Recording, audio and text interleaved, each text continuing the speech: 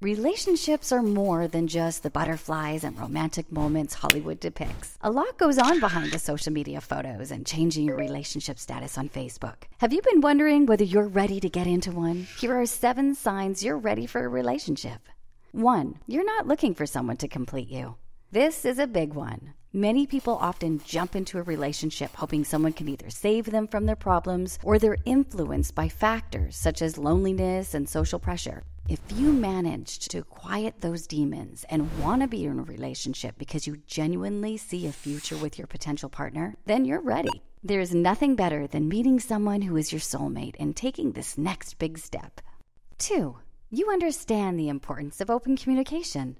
Good communication between both partners is what constitutes a healthy relationship. This doesn't necessarily translate to no arguments, but it does mean a willingness to work out your problems openly and honestly. If you have managed to sharpen your listening skills and are more forthright about your thoughts instead of bottling things up, then you're going to make one amazing partner. 3. Your ex is no longer on your mind. Being in rebound mode can influence people to seek new relationships too quickly in order to cope with their heartbreak. But this isn't healthy in the long run, and you'll only create more damage when you're hurting someone else. I've experienced this, and it's not fun consoling someone who talks about his ex all the time. Needless to say, we didn't last very long. When your heart is fully healed from the last breakup, then you'll feel better about entering the dating realm again. 4. You have mastered self-love and acceptance. The best part about being single is working on yourself. If you've managed to conquer your self-esteem issues and accepted all your flaws and weaknesses, you'll less likely enter toxic relationships. Often people stick around too long with partners that are bad for them because they're afraid they won't find anyone better. But this type of thinking indicates they weren't ready to be in a relationship to begin with. If you feel at zen with who you are, we want to applaud you for your journey. 5.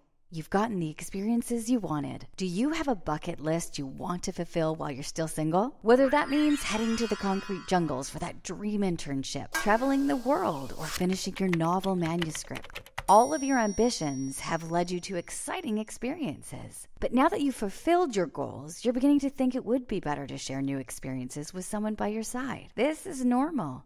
Just promise yourself you'll find someone just as passionate about living life to the fullest. 6. You understand the reality of maintaining relationships.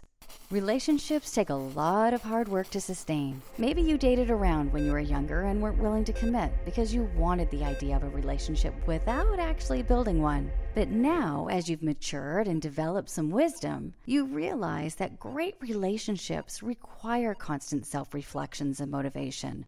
And you're okay with that. 7. You are ready to integrate your life with someone else's.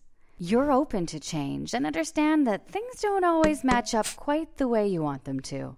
You're not disillusioned by perfection and realize that compromise is a big make it or break it factor in every relationship. You're willing to meet somewhere in the middle, make certain sacrifices, just to receive a lot of love, growth, and great memories in return. Do you think you're ready for a relationship? We're excited for you as you embark on this new chapter in your life. Please share your thoughts with us below.